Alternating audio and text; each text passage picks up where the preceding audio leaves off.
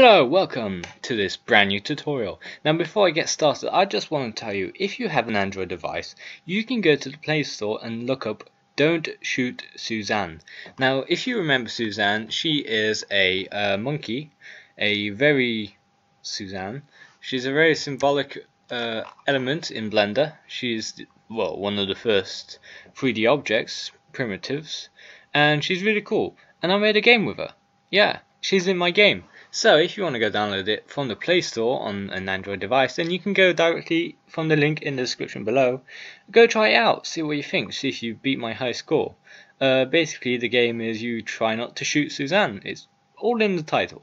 Now back to the tutorial. We're going to talk about collision detection, and this is very useful. Obviously that's why you looked up this video. Now the first thing to do with the scene, I have my player and two pillars with my camera parented to my player, but that's not necessary. You're going to select the pillar or the other object that you want colliding with. Set a rigid body. Now this can be passive or active, it doesn't matter. The most important thing is the fact that you have collisions enabled. It can be a sphere, a capsule, mesh itself, or a box. I'm using a box. It really doesn't matter as long as one of them is enabled. And you need the player to have this as well. The player should already have this. That's what most players do, depending on your game. And once you have that, you're almost ready to go. You have to go to your Scenes tab, and you have to set nodes, and you have to set scene node tree 2. Well, you should have just node tree because you would have just created a new one probably. But I've already opened this project and worked on it a little bit. So what we're going to do is in this node tree 2, which is open here, I'm going to go Shift A, and we're going to go directly on volume trigger.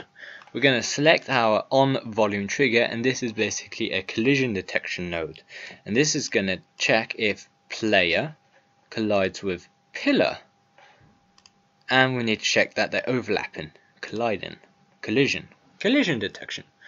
And if they are colliding, we're going to do something.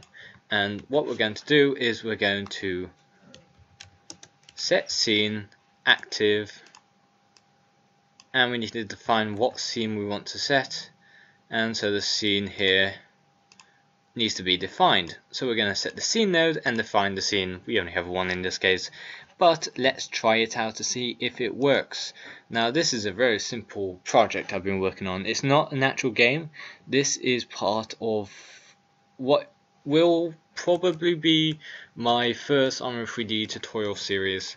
It will be a free YouTube course that you can follow along, because I haven't found any course like that on YouTube. And as soon as it collides on here, you see it restarts the scene. Now if you enjoyed this tutorial, please leave a like, comment if you want to see something or if you didn't understand something. And like I was saying, this will be part of a tutorial series that I'm making for YouTube, and this tutorial series will be available for free, and it will go through how to build a game from start to finish with all the different problems and well, not problems hopefully, but all the different features that Armory allows you to access and Armory lets you use to make a great game with lots of originality, instead of a Flappy Birds rip-off game, which this totally wasn't. Obviously not. This is 100% original idea by myself. Anyway, if you did like this tutorial and want to you want to watch the tutorial series, and it will be in development very soon, although I do not have a lot of time. So please subscribe not to miss it. You can thumbs up the video to know that you're waiting for it. The more thumbs up I get, the faster and the more encouraged I'll be to bring out this tutorial series. It'll be in depth and for all viewers, beginners, advanced, anybody can watch it. So I'll see you then. Thank you very much for watching.